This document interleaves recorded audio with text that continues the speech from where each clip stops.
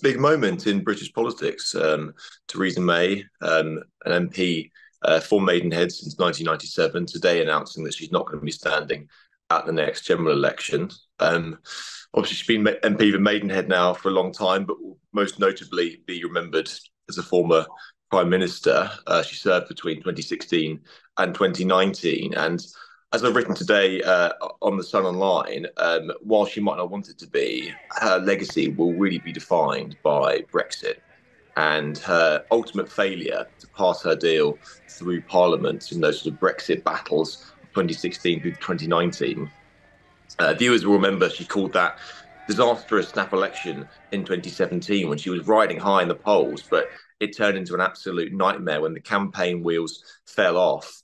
And it spectacularly backfired. And she lost her majority in the House of Commons, ended up having to do a deal with the Democratic Unionist Party to have some sort of working majority in the Commons. But what it did is it really emboldened those Brexiteer Tory rebels who just made her life absolute hell in those in those few months. And after 3 attempts to try and get her Brexit deal over the line, she really ran out of road. Tonight's vote tells us nothing about what it does support, nothing about how.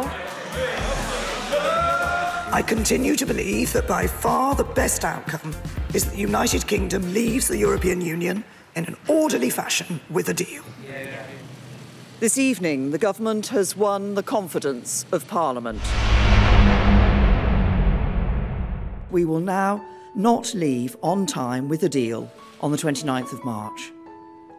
This delay is a matter of great personal regret for me. And of this I am absolutely sure. You, the public, have had enough. People will remember giving that speech on the steps of Downing Street, quite an emotional speech where she resigned and said she had the opportunity to serve the country she loved. I will shortly leave the job that it has been the honour of my life to hold, to have had the opportunity to serve the country I love. That sense of duty and public service, whatever people think about her, has really become synonymous with Theresa May, especially in the years following her departure from frontline politics. She's still very active in the Commons. She's not like other ex-prime ministers who cut and run almost immediately and go and work in the private sector. She serves diligently. She still makes quite pointed remarks in the back benches. She's championed causes like modern slavery, which she's very interested in. And in this article, broken in her local paper, the Maidenhead Advertiser, she talks about how causes like that, close to her heart, are taking up more and more of her time. But she's had quite a remarkable career, really. She's a vicar's daughter who rose through the ranks of politics pretty quickly. She served in David Cameron's shadow cabinet.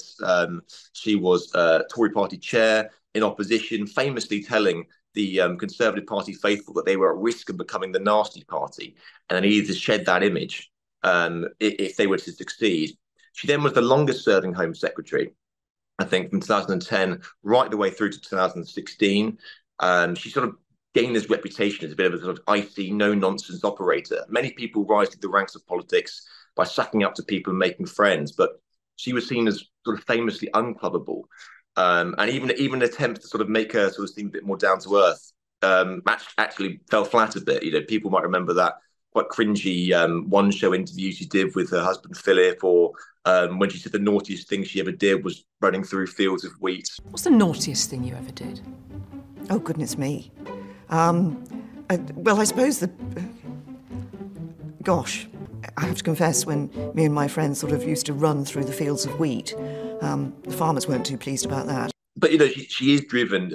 She's seen as a very hard worker, very determined, and obviously managed to eventually become Prime Minister after backing Remain, but convinced enough Brexiteers that actually she would be sort of the Brexit champion. And she's, said, we're going to achieve Brexit and we're going to make a success of it.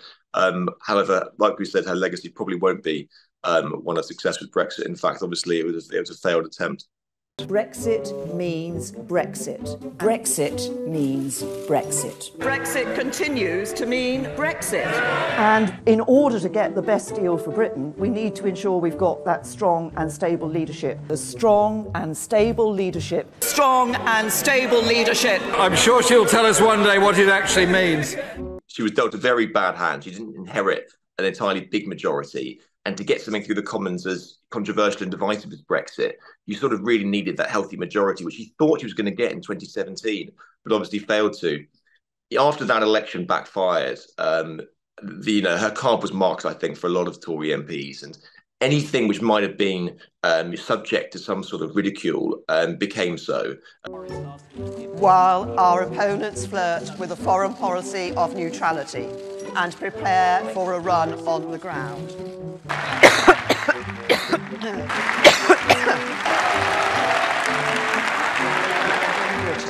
In all its diversity, compassion and strength that was shared around the globe. The Tories conference speech, which she gave, in which anything that could go wrong seemed to go wrong. She was handed a P45 by a prankster. She had a coughing fit, so she couldn't speak and couldn't get her words out. And obviously the slogan stuck behind her. The letters started coming off, and it even sparked a sort of mini rebellion and pushed to get her out by one Grant Shapps at the time. Whatever happened to him? But yes, from that period on, her cards really were marked, and it seemed that the end was nigh for her, and so it came to pass, obviously, in 2019, after dogged attempts to get that Brexit deal over the line. Obviously, many in her party just thought, this is not tough enough. This is not what we voted for, and therefore you have to go. But her legacy will be one. I think history will judge her kindly. She did rise to the occasion in many moments. She won massive praise for her response to the Salisbury poisonings on British soil and her staring down of Vladimir Putin.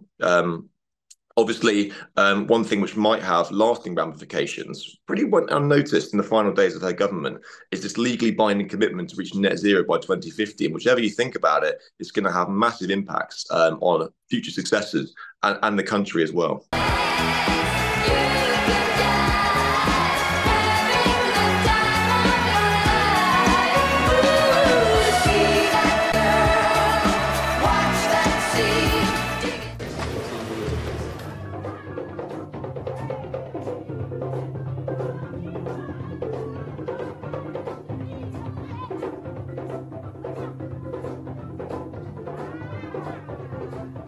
If you were a judge on Strictly Come Dancing, how would you score your dancing this morning?